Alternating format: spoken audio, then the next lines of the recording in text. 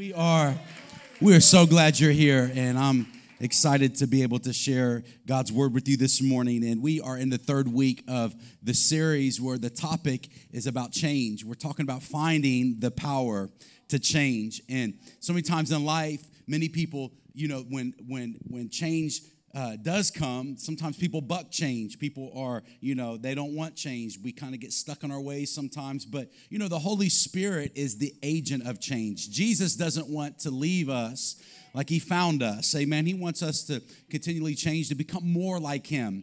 And this is the theme of this series. So if you're taking notes, I want you to write this down, that change is either going to bring you closer to God or it's going to take you further away from him. And so in life, either change is going to bring you closer to God. We're going to become more like him. We're going to become, we're going to allow him to work in us and through us. Or we're going to make changes that actually, they take us further away from God's plan for our life, with God's will for our life. And so that's what we've been talking about, and I'm excited to preach this word today. 2 Peter 1 is where we're going to be at, and we'll be here for a couple weeks in the second book of Peter and the first chapter, and we're going to hang out here for a couple weeks, and I'm going to preach on the process of sanctification, what that looks like. Because as we become more like Christ, it's what's known as the sanctification process. That means that we begin to walk a life that reflects who God is to us and what he has done in us, and a life that honors God, a life that is set apart for him. And so 2 Peter 1 begins with the first verse. It says, Simon Peter, a bondservant and apostle of Jesus Christ. I love he introduces himself.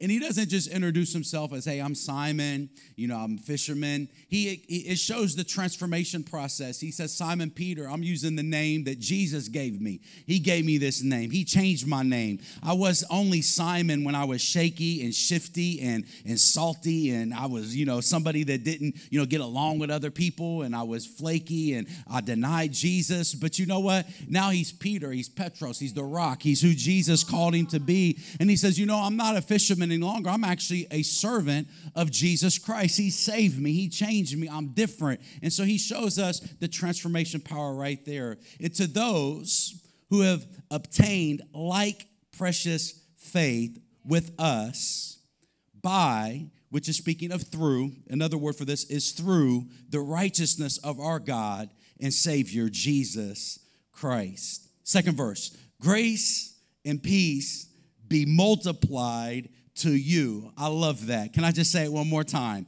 Grace and peace be multiplied to you in the knowledge of God and of Jesus our Lord, as his divine power has given us all things that pertain to life and godliness through the knowledge of him who called us by his glory and virtue.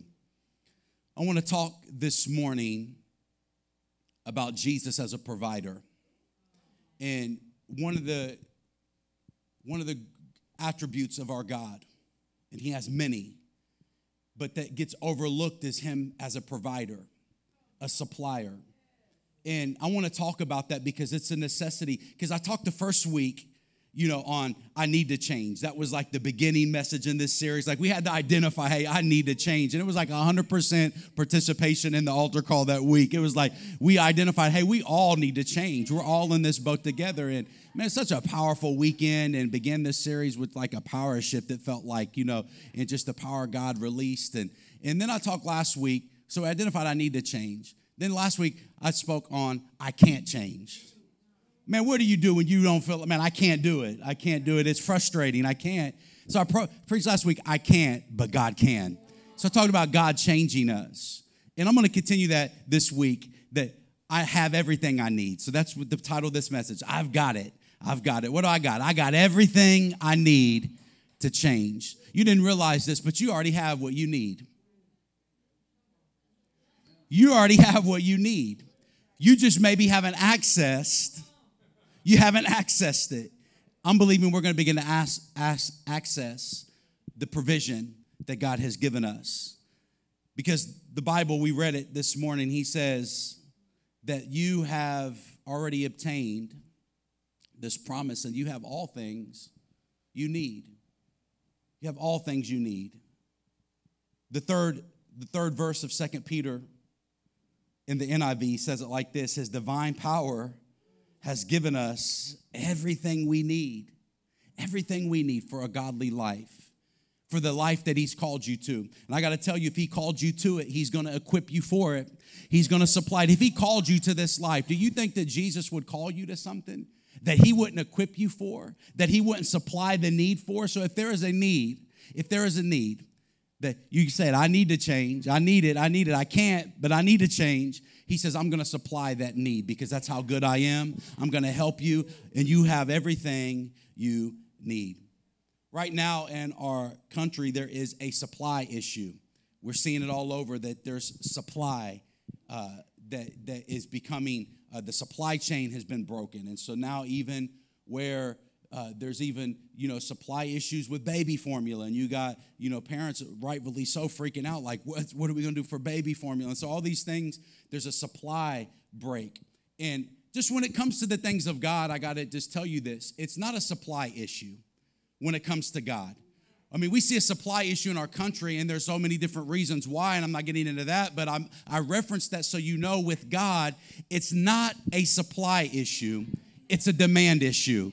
Have we placed demand on God to be that provider for us, to say, God, I need you. I need you. I can't do this on my own. And He says, when we get to that place, He says, okay, you're ready to receive the provision that I want to supply. He says, you have access to a supply that is even above what many people think could even happen. I think about even the supply and demand and even accessing this supply. I remember a few years back, Titus and myself, we were away on a vacation. We were celebrating our anniversary, and we were staying at this resort. And while we were there, we were enjoying the resort. It's a beautiful resort, but we were noticing, different activities and things that we were observing other people do. And we were like, that looks so much fun. Man, that would be awesome to do. And so the whole time we're watching other people enjoy the resort and enjoy these specific activities, golf carts and biking and all this. There's a ton of stuff that was going on. And I finally asked, I said, hey, how much does this cost? I asked a worker, and he says, it's included. It's included. You have access to it. And he says, in fact, you already paid for it because you paid when you checked in. The resort fee that you paid has already been paid. You have access. And so it was up until the last day. We didn't even enjoy the whole benefit of the resort because we chose to be ignorant and say, you know what? We didn't know we had access to this. But sometimes the ignorance is what blocks people when in things of faith, that we're ignorant to know that Jesus has paid the price already. It's already been paid, and we already have access to these great promises. He says, everything you need for a godly life, you have access to. He says, I have given you access. I think it's important to know, really even an important question to even ask, what does living like a Christian look like? And a lot of times, many people, when you start asking people, what does that look like? It's a do list. It's D-O. It's what I do. It's what I do. But really, to live a life for God is really, it's not about do, it's through. It's Christ living through you because He has unlimited supply. And so it's through. We read that this morning. There was multiple times in 2 Peter 1 where you see the word through Christ Jesus. It's not of ourself. It's not our own strength. Remember, I can't, but God can. And so when I'm relying on my own strength, when I'm relying on my own ability, I'm going to fall short. That's why we have to tap into the divine supply, y'all. We got to tap into the divine supply that He will give us that will bring forth change. He gives us change. And so really, this message is about the provision you need for change. The provision you need. Provision means the ability to fulfill something. Provision. So if there's a vision for something, it means it's the ability to fulfill it. God has vision for your life. When we start talking about purpose and plans, and God has a vision for your life. And so, since He has a vision for our life, He's also going to provide provision to help make it happen. That's why being in the will of God matters so much. Because when you're in the will of God, he will always supply whatever the need is. Now, when we get out of God's will and we start doing it in our own way, in our own rebellion, in our own walking, in our own thinking, and doing it to hit our own way, but there's a guarantee that's put upon it that when we do it God's way, when we walk in God's will, he will always supply the need. He will bring provision to bring forth change. So wherever there is a need, wherever there is something that is necessary in life, that you need to know that God will provide. There's a couple things you need to remember when it comes to need. The first one is this: there's never a situation or circumstance that God's provision can't get to. So wherever you go in life and you start having things maybe happen in life, and you're like, man, God, how is this? You start serving God. Let me just say it like this. Sometimes when you start serving God, all hell can break loose.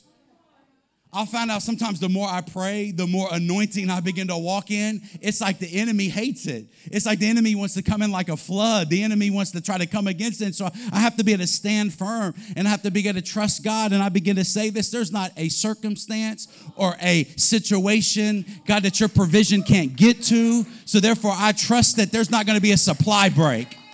This isn't like what we're going through now. There's not a supply break that's going to happen that he can't bring his provision your way. The second thing you need to know is this, is that there's never a need that's too big or small. You notice I didn't just say too big. I said too small as well, because a lot of times things that are small, we try to handle. It's like, God, we'll handle the small stuff and we'll just give you the big stuff. He's like, no, give it all to me. He says, I don't want you trying to carry even the small weight, because I don't want you to be weighted down in life, because things in life will weigh you down. And he's like, nuh-uh, bring all your need. If it is a need, I want you to bring it to me. Come on, if it is a need, he says in Philippians 4:19, he says, if it is a need, I want you to bring it my way. And he says, I will supply all. Somebody say all. All means big or small. All means big or small. Maybe you have big needs today. Well, I know a big God. Maybe you have small needs. Well, I know a big God that can even meet small needs. Amen. That word supply right here in Greek, it means to make full, to fulfill, to cause to abound, to furnish, to supply liberally. You know, we got a God that can supply liberally. That means he can make a thing overflow. He can make a thing abound. What was once small, that's why we got to put our needs in God's hands, because Jesus can take little and make it much. You're like, I'm not very much. I'm not, I don't have what it takes. I don't have very much talent. I don't have this or that. But you know what? I know a God who can take just a little bit, just a little something. You just think, you got just a little life. Now he says, I can make things big if you put it in my life, in my hands. Put your life in my hands, and I can cause you to abound. I can multiply you. We read that this morning. Grace and peace multiplied. Somebody say multiplied. Multiplication is the way that God works. That's an element that he uses for transformation. It's called multiplication. He says grace and peace multiplied. Side note, the enemy wants to multiply your problems. He wants to multiply your problems. He wants problems to stack up. He wants problems to stack up and become, greater and greater. But, we have to trust God that even though the enemy wants our problems to multiply, we have a God who can cause us to abound. He says, grace and peace multiplied to you. Psalms 73, I want to show you something, says that my flesh and my heart may fail, but God is the strength of my heart and my portion forever. This word portion is found in Scripture multiple times. You see this. It's found that God is my portion. And when we read that, a lot of times, at least for me, when I think portion, normally I think of this like portion control. I think of like tiny bites. I think of restriction. I think of deprivation. I think of denying myself the things that I really want. But that's not what this means. This word portion right here means a perfect measure, a perfect supply. When he says, I'm going to multiply grace and peace, he says, I'm going to multiply it in it's a perfect measure of what you need. That means that whatever you're in need of today, he says, I'm going to supply it in perfect measure. Therefore, that you won't walk in lack, but you will begin to find out that he is a God who can multiply the blessing and the promises of God. See, what we need in life, the need that we have, Jesus is the only one who can fulfill it. He's the only one who can fulfill. He's the only one who can give what we really need. You could try to fulfill it with stuff, things, people, happiness, chasing after your own dream, but really, we need it in what he says is a perfect measure, portion. Jesus is my portion.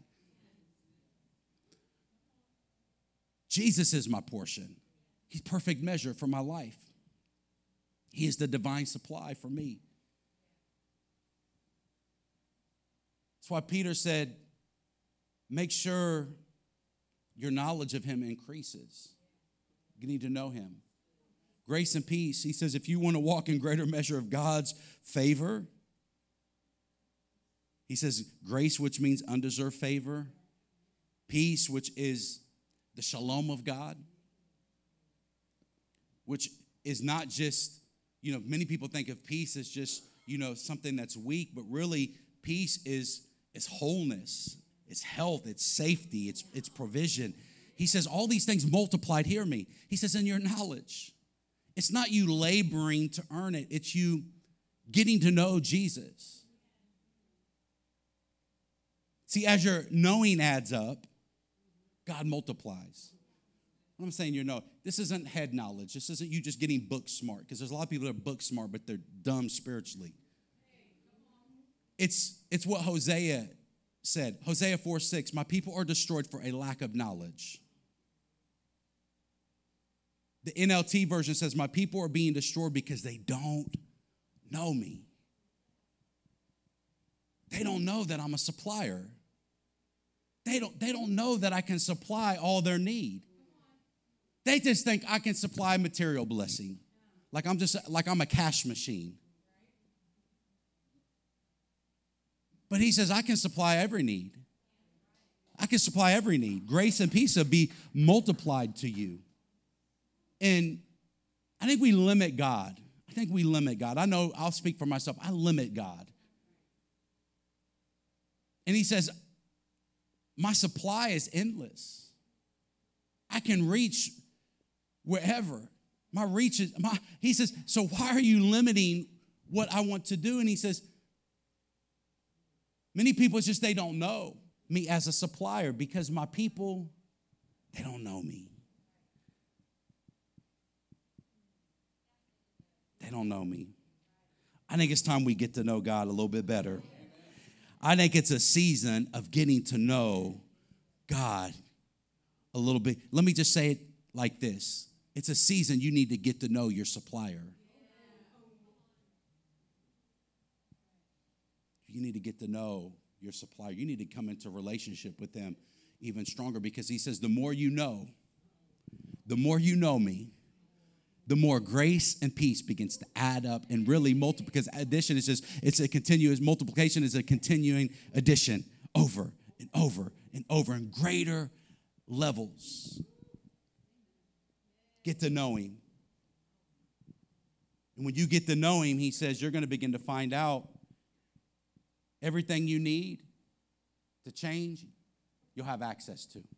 You're not going to be toiling to try to get it and trying to grit your teeth to change. Now, you're going to find that with his grace and favor, transformation and change, with his help, you can do it.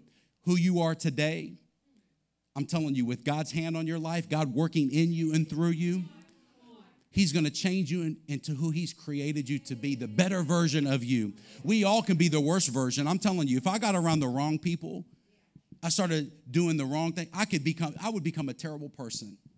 And you're like, what happened to him?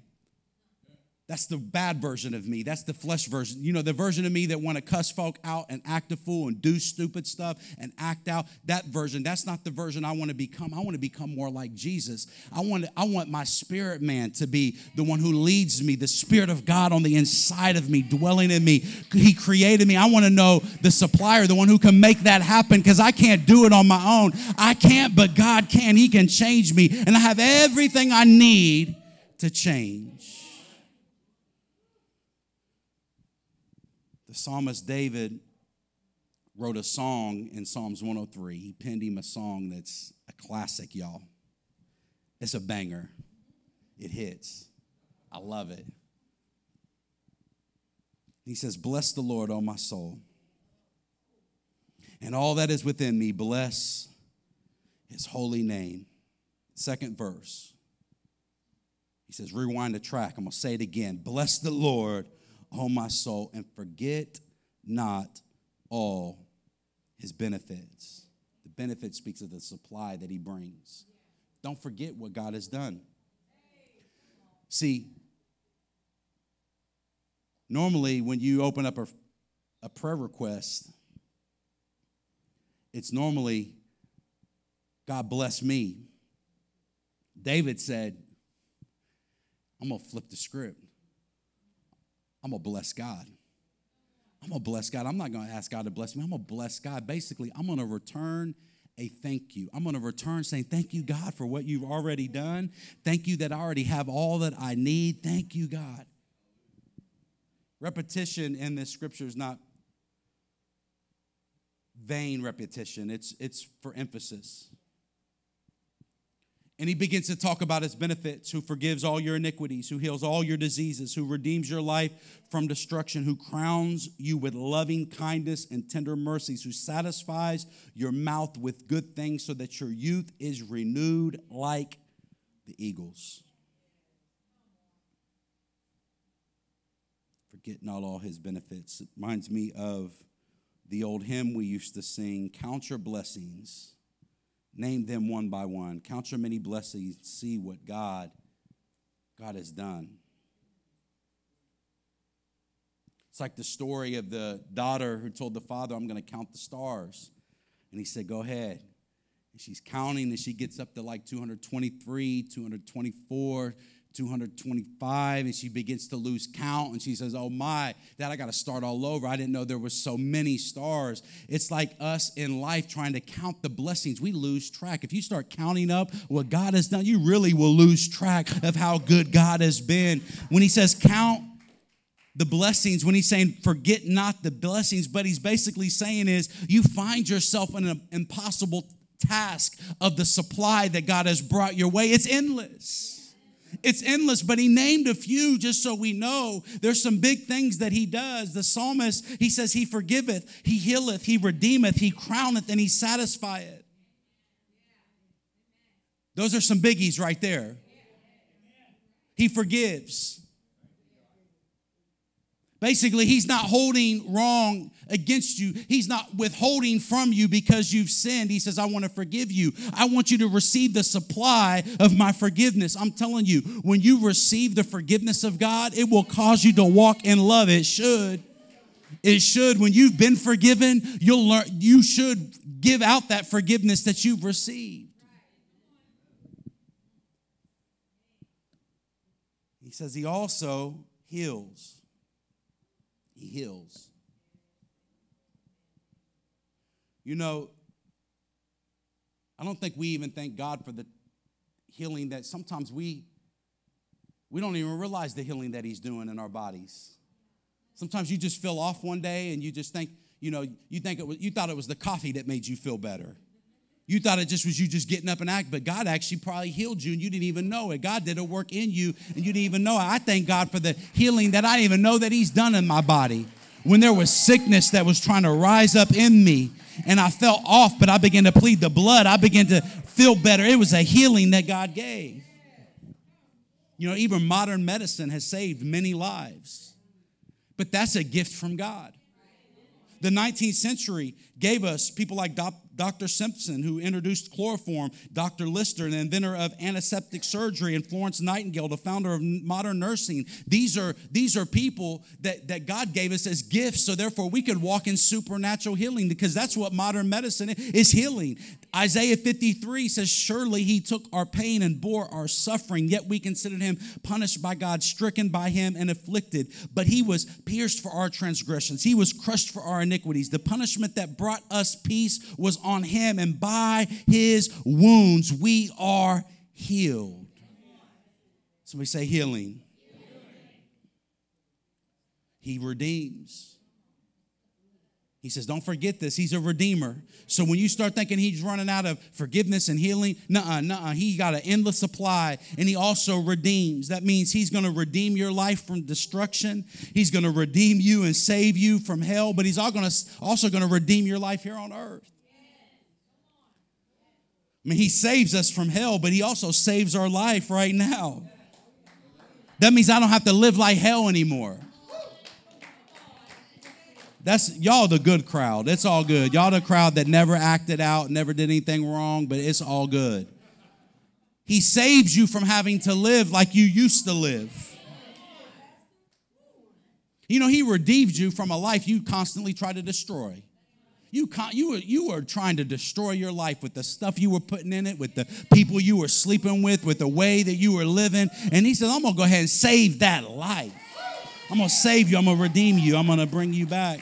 It's a grace, the power to redeem, to redemption. He says, don't forget that he crowns. This crown speaks of the victory that we have. It's a crown of victory.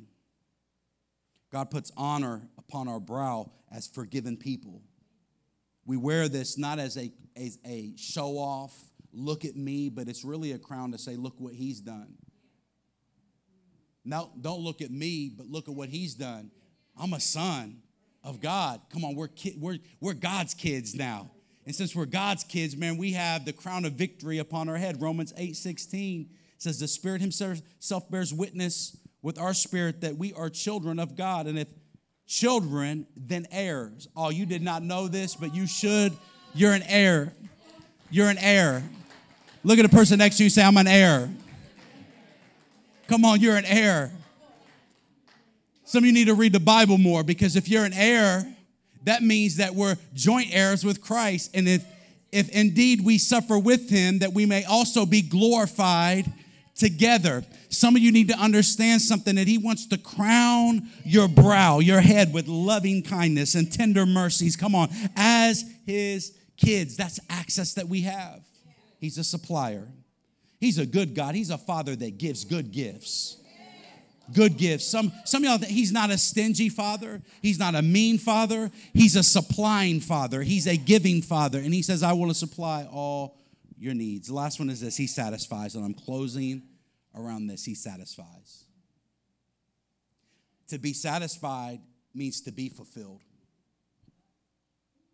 So when I start talking about your need being supplied, my God shall supply all my need. Basically, he will fulfill my life. Therefore, I don't have to go look and search for other things to fulfill it. Let's be honest. We do that. We look for other things. We look for compliments from people. We look for justification from people and approval for people. And we look for stuff, money, things, all these to fulfill, but none of that will. We should know that stuff doesn't, but we do it anyway. We need to get set in our mind that Jesus is the only one that can fulfill our soul and satisfy the longing of our soul. He can. I plead with you today, don't go looking into the world to find fulfillment, because it won't fulfill. And the joy that it brings will be short. It'll be short. And then you'll wake up the next day and you'll be empty once again. And you'll be frustrated again. But can I tell you, Jesus is the one who can satisfy the longing of your soul. He told the Samaritan woman, when you drink from the water I give, you'll never thirst again. You'll always be fulfilled. I want to go to the supplier that will always fulfill me, will never leave me at a place of empty. He says, my cup will run over. Psalms 23. He anoints my head with oil, my cup runs over. The overflowing cup means abundance. Not just filled to the brim, he says overflow. I'm not even limiting it to myself personally. He says also for your generation. Acts 2, in the last days, I'll pour out my spirit on all flesh. Your sons and daughters will prophesy. Come on, I want overflow, not just for me, but I want it for my kids. I want it for my families. I want it for the church. Come on, Holy Spirit, overflow. Pour out your spirit like we've never seen before. Pour out your spirit in this generation. You said in the last days, God, you're going to supply a power and a spirit that's going to overflow a generation. Satisfy. When you're satisfied, you're walking in the purposes and plans of God because he satisfies. Jeremiah 29:11 says, for I know the plans I have for you, says the Lord, plans for good, not disaster, to give you a hope and a future. I think of the overflow that he has, how he can satisfy continually. And God can even take what the enemy meant for evil and he can turn it around for good. That's how good he can satisfy. You're like, I got a lot of problems. I got a lot of issues. I got a lot of heartbreak. You need to get to Jesus because he can heal that. He can make it right, and he can satisfy the longing of your soul. The enemy is maybe coming like a flood against you, but let me just tell you something. God will raise up a standard against him. God will take that's what Joseph said, when he was standing before his family that turned their back on him. You think that people in the Bible didn't go through anything. Actually, they went through hell. That's why there's testimonies are recorded in Scripture to show us that if God did it for them, he could do it for us as well. But Joseph standing before his family that betrayed him, his brothers that threw him in a pit. And he didn't have bitterness in his heart because it's easy to get bitter with people that do you wrong. But he looked at them with grace and love and he says, what you meant for evil, God meant for good. God turned it around. Why? Because he's a supplier that satisfies the longing of my soul. And my God will supply all my need according to his riches and glory. Closing around this story, and then we're going to dismiss in prayer in a moment. I'm going to pray for you, but it's a gentleman named Samuel Bringle. He was a worker for the Salvation Army in the early 1900s. This story blessed me because my great-grandfather was friends with William Booth, the gentleman who started the Salvation Army. My great-grandfather had the honor of serving alongside of him and friends with him. And so when I read this, it blessed me. And it says that William Bringle, he was in Boston, and he was passing by a saloon. One day, like I said, it's in the 1900s, early 1900s, and someone threw a brick at his head and hit him, and it nearly killed him. He spent 18 months in recovery, and during that time, as he was in recovery, he chose, instead of to get bitter, he chose to allow the Lord to satisfy his soul and supply the need, and he began to write. He wrote a little book, and the little book was called Helps to Holiness. He talked about being sanctified in the process of sanctification. And as he wrote that book, and he began to distribute it, it became a blessing to people, and thousands of copies were released and distributed. And somebody asked him one time, after he got done preaching, they said, thank you for your ministry. Thank you for, the book. Thank you for, what you have spoken. And he said something. He says, we can't just leave it at the book. He says, I got to thank God for the brick. He says, because if there was not a little brick, there would have never been a little book. And so some of you're mad about the things that have happened in life, but you need to get it to God. You need to take it to Jesus, the supplier. And he says, I can take what that brick meant for evil and I can turn it for good. And your life is going to be a testimony of his goodness and his faithfulness. Somebody needs to give God praise today that maybe there has been trial, but God is getting ready to cause you to triumph. In the name of Jesus, let's pray. Today, just everyone across this room, get before God however you want to do that, with your hands lifted. We're going to the supplier right now, the one who can supply all our needs. Lord, thank you that you are the one who can cause us to change. You can bring forth change in our life. And so, Lord, I just pray right now over your people as they respond to you, Lord, in this moment, that they're looking at you not only as just a Savior, which you are, but you also are a supplier. You're a provider. You're a way maker. You're a need meter, God. And I just pray that you would begin to do that right now. All that we need, we bring it to you. And I ask right now you begin to fulfill and meet the needs of your people all across this room. In the name of Jesus, I pray it. Amen. Amen. Come on, can somebody give him some praise?